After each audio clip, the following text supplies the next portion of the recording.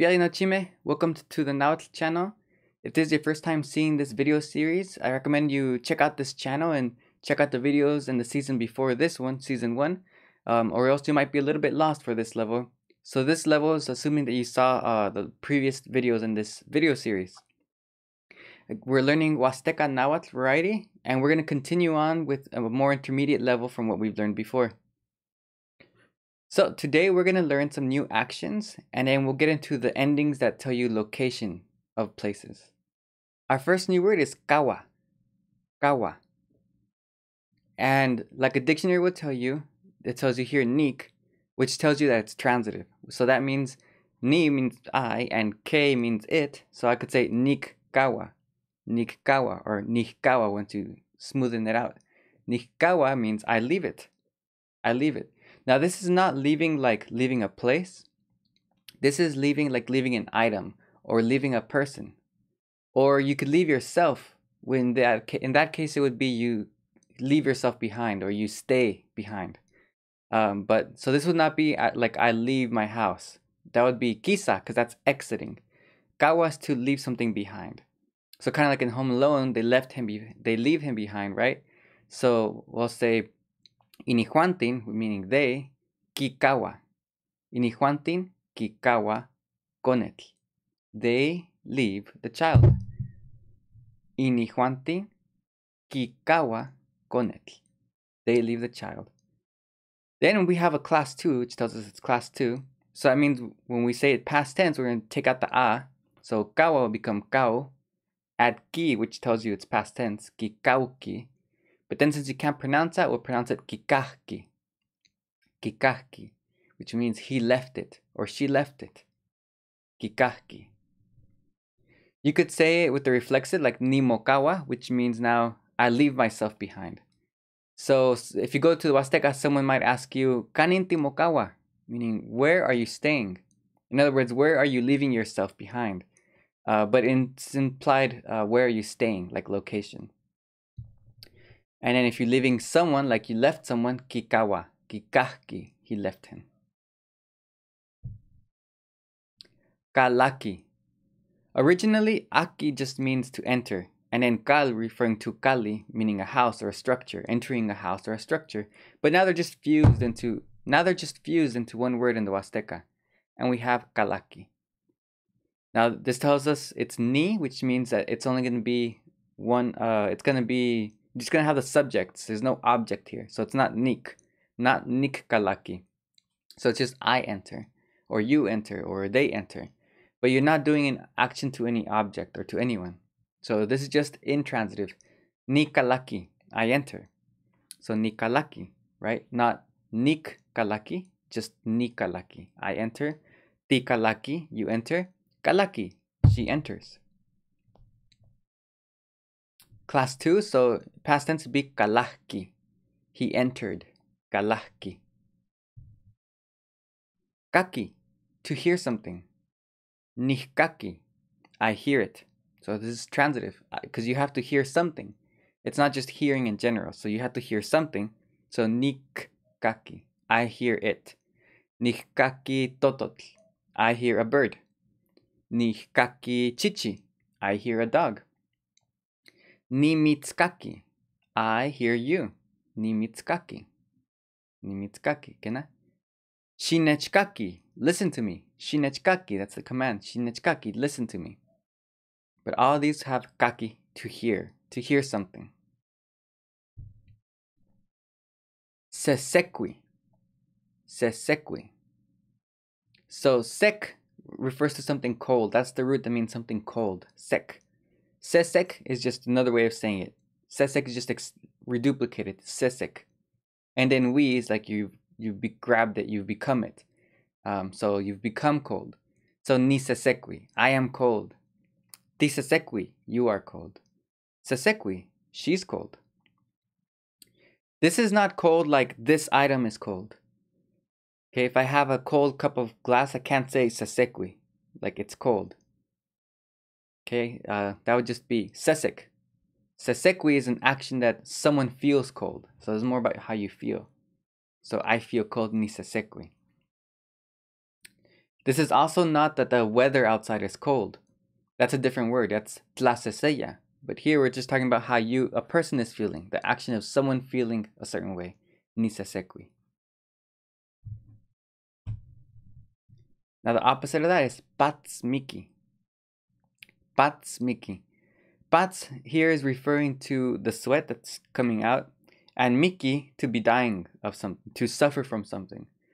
So to literally be dying from sweating means you're hot. This is how you would say you're hot. You feel hot, you're sweaty. It's the same word in the Huasteca. Ni patsmiki. This is not the weather is hot outside. This is I am hot. I am sweaty as a person. Ni patsmiki, ti patsmiki, patsmiki. Chiwa. One of the most common words you're going to hear in all Nahuatl varieties. Chiwas, to do something or to make something.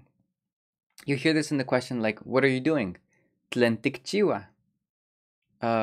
What is he doing? Tlen ki chiwa. I said ki in kichiwa because I'm referring to him. Tlen kichiwa. What is he doing? Tlentik chiwa. What are you doing? So this is transitive. It has a ni and then it has a object. It needs an object here. So nik. Tlen tik chiwa. Tlen nik chiwa. Tlen kichiwa. So this is to do something, to make something.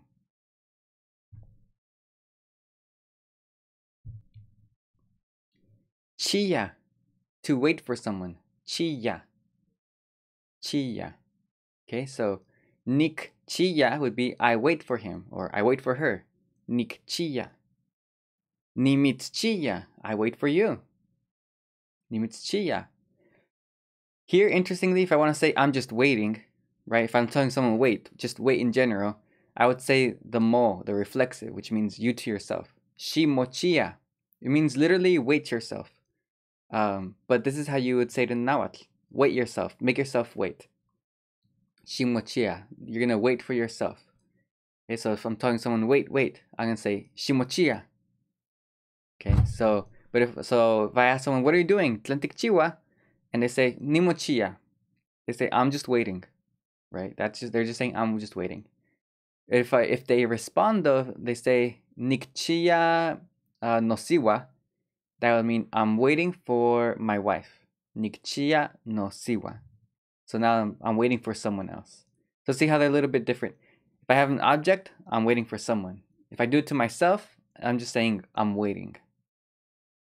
I'm waiting on myself. And past tense, this would be I waited for her. I would say nikchishki. Nikchishki. Class 2, so we're going to drop that a. And then you can't really say nikchiyiki. So that Y will become a sh sound. Nikchiyiki will become nikchishki. Nikchishki. I waited for her in the past. Kwalani. Kwalani. To be upset. Nikwalani. I get mad. Tikwalani. You get mad. Kwalani. He gets mad. Now, kwalani is to get mad. So if I'm trying to say I am mad right now, this word would take tok. So I would say nikwalantok. I'm in a state of being mad. Tikwalantok. You are in a state of being mad. Kwalantok. She's in a state of being mad. So that's kwalani or kwalantok. Class 2. So I was mad or I got mad. Nikwalanki. I got mad. Nikwalanki. This is also where we get the word for problem, which is kwalantli. Now it's a thing, it's a noun. Kwalantli.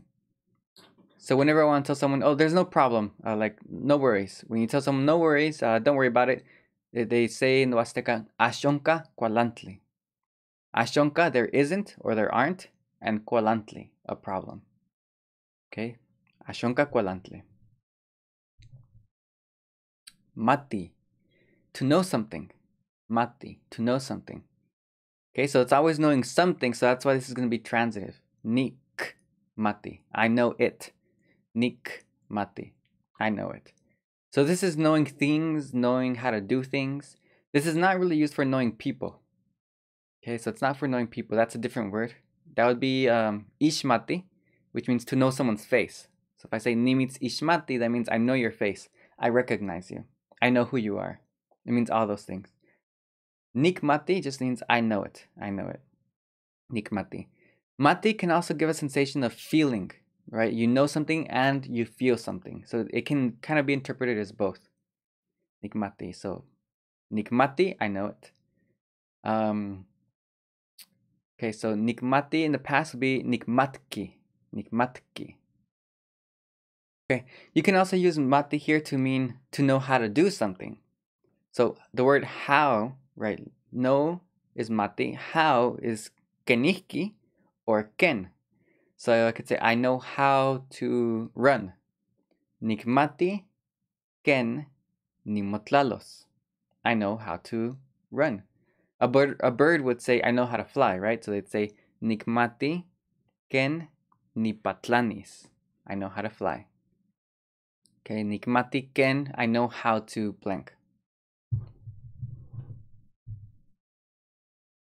Niweli, I'm able to do something. I can do something. Niweli. Niweli. Yeah, this is just intransitive. So if you know how to do something, you just still say niweli. Okay, niweli nimotlalos. I am able to run. Niweli nikochis. I'm able to sleep. Okay, you can say kenaweli, which means yes, it's possible. It's kind of like translated as si se puede in Spanish. Kenaweli, yes, it's possible. Not to be confused for the word welik with the K at the end, welik, which in some varieties means delicious. So we got two people here, and I can ask you, ahkia patsmiki. Ahkia patsmiki. Ahkia patsmiki. Now, ahkia means who, and patsmiki means to be sweaty. So I'm asking here, who is sweaty? Who's hot? Ahkia patsmiki. Ahkia kalaki. Ahkia kalaki. Who's entering? Who's going in? Ahkia kalaki. Ahkia kalaki. Who's entering? Not the penguin. It's the human there. Masewali kalaki. The person's going in. Ahkia kichiwa chantekitl. Ahkia kichiwa chantekitl. So remember, chiwa is to do or make something. Ki means it. So who's doing it? Referring to the chantekitl. Who's doing the chantekitl? Tekitl does mean work, but I'm not talking about the penguin here. Chantekitl is homework. Literally the work from home. Chantekitl. Remember, no-chan means my home. Mo-chan, your home. And ichan, his or her home. The root there is just the word chan. Chantli.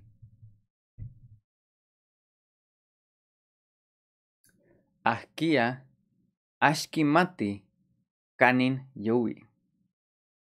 Ahkia ashkimati kanin yowi. So yowi means to go. It's the same thing as ya. So niya, I go. Tiya, you go. And it becomes yowi when I'm talking about him or her. So kanin is where. And ashkimati. Ash is not. Ki means it. And mati. Who doesn't know?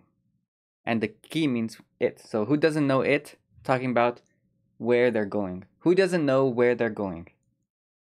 Is how you'd ask, who doesn't know where they're going? Ahkiashki mati kanin yubi. And it'd be our guy here on the left, who seems to be a little bit lost. Ahkia mochilla. Ahkia mochilla. Do you remember here? It wouldn't be the siwapil. It would be here the siwatl or the shinola. Okay, the elder, the grown-up lady is the one who's doing mochilla, who's waiting.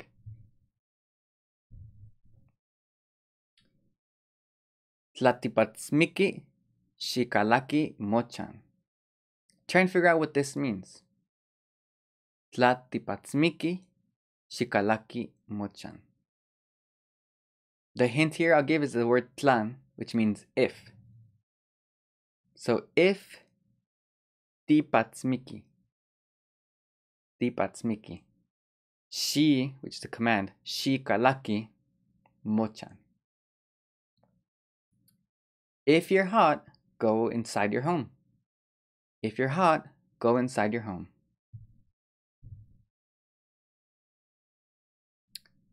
Kanin tinechchiyas. Kanin tinechchiyas.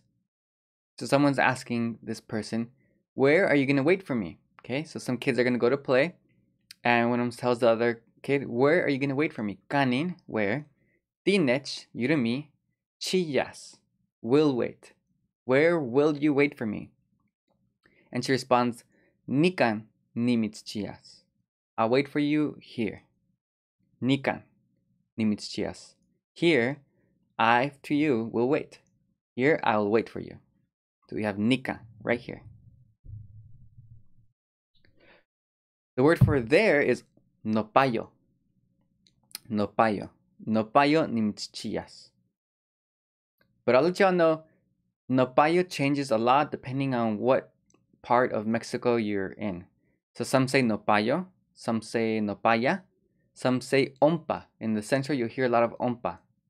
Ompa meaning over there. So they mean the same thing, but different varieties have a different word for it. So nopayo nimitschiyas or ompa nimitschiyas. So that means right there. This is something that's close to both of you. Okay, so it's close to both of you, especially close to the other person who you're talking to. Nopayo, over there by you. Nopayo. It could be over there, not close to any of us. Nopayo. But this would be still kind of close, not super far away, right? It's visible within sight.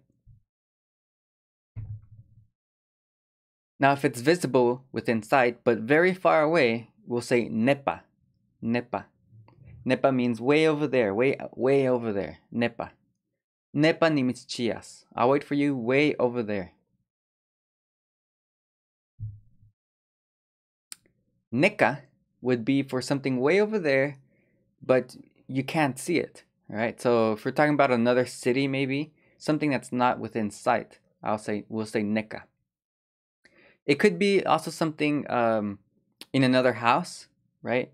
If we're talking about some other place and it's not visible, you can also say neka, right? Over there on the other side, because you can't see it. It's not that far away, but still you can't see it. So neka, it'll say neka. Neka nimitschiyas. I'll wait for you over there. Okay, this is a big greeting when you're in the Huasteca. To elders, when you're walking around and they see you, the traditional thing is to tell them what you're doing. Okay, so that's actually the greeting. You don't say hi. It's not saying how you're doing, top of the day, good morning. You're saying, I'm going over there. Okay, that's the tradition. It's almost like you're making yourself seem less suspicious. And not because you're a foreigner, even if you know each other, this is the greeting.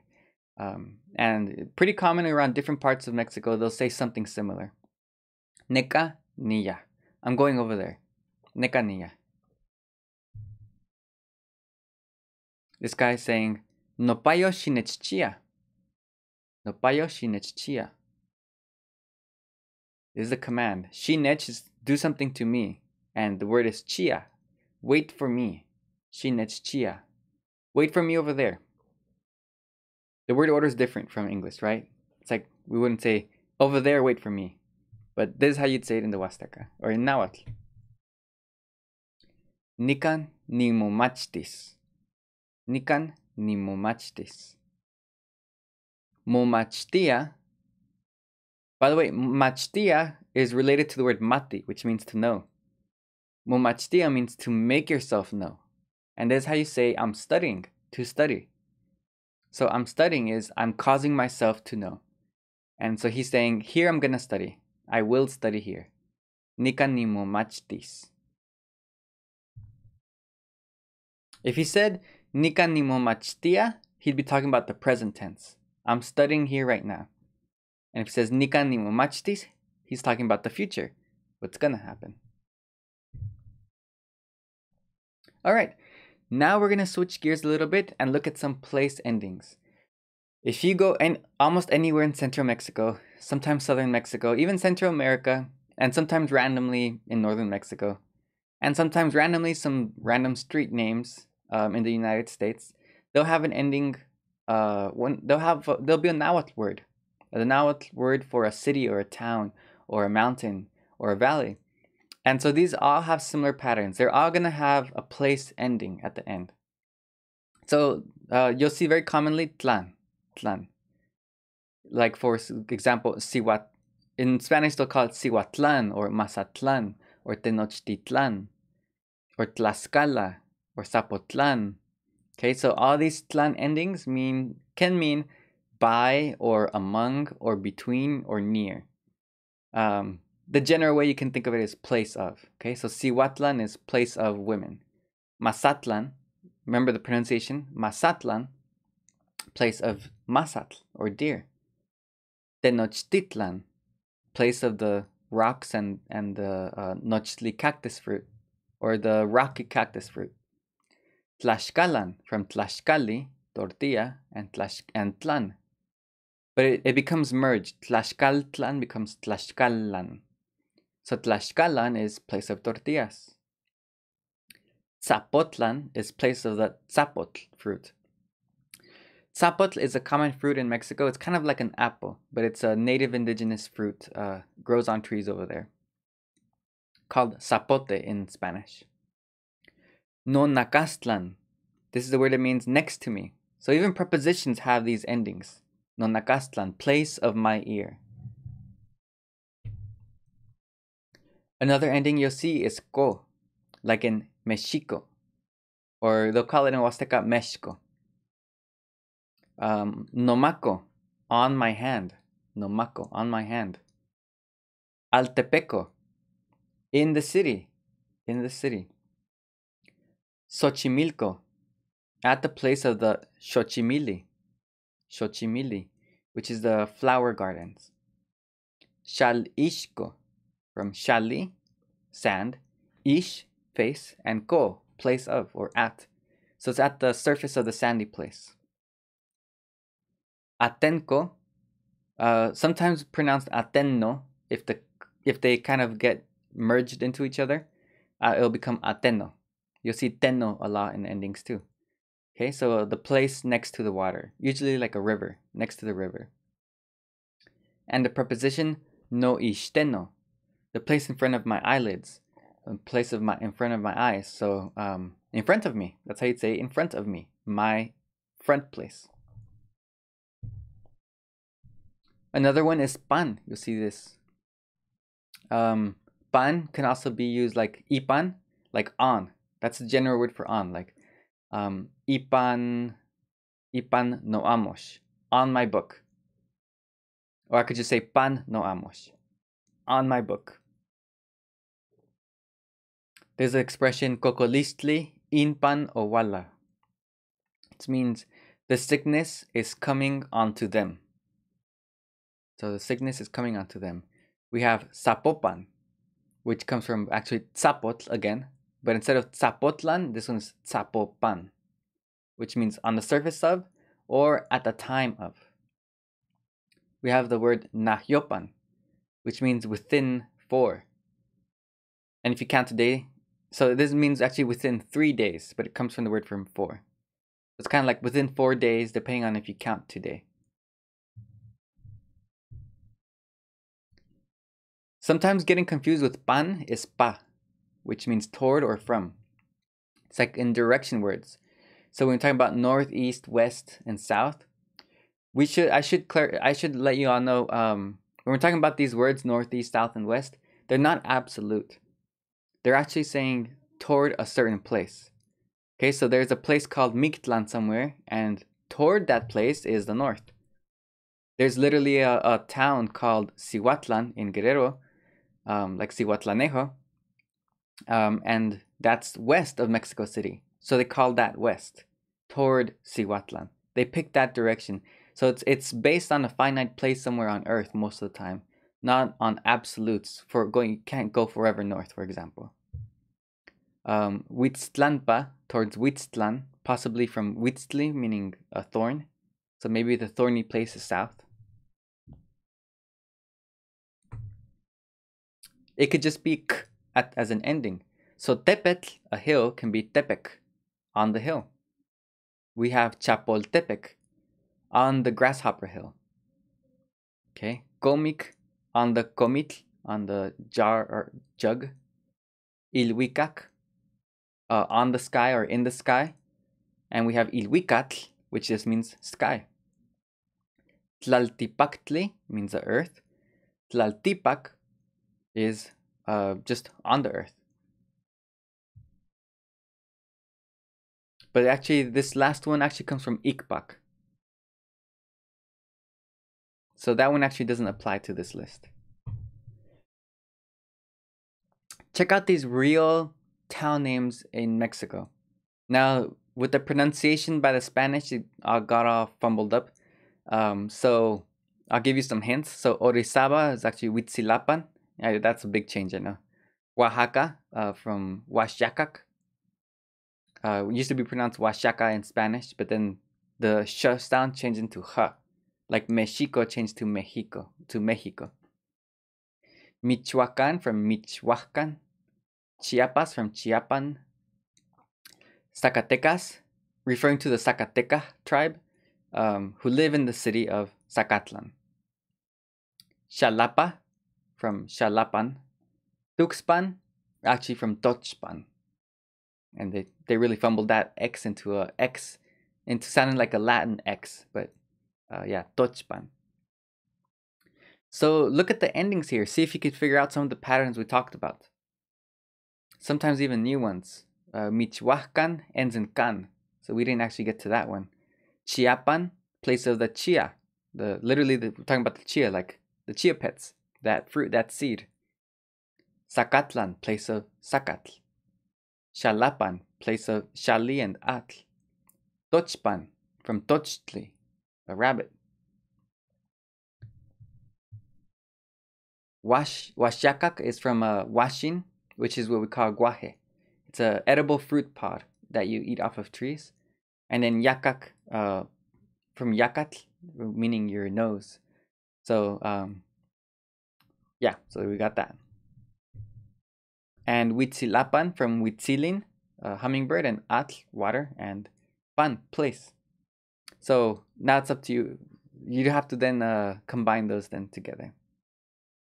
Okay, there's a lot more endings, but that's just some of the patterns you can look out for. So see if you find any other ones, and if you do, feel free to comment them down below. And hope you stick around for all of this season's episodes, and we're going to learn a lot more Nahuatl. Tlaskamate!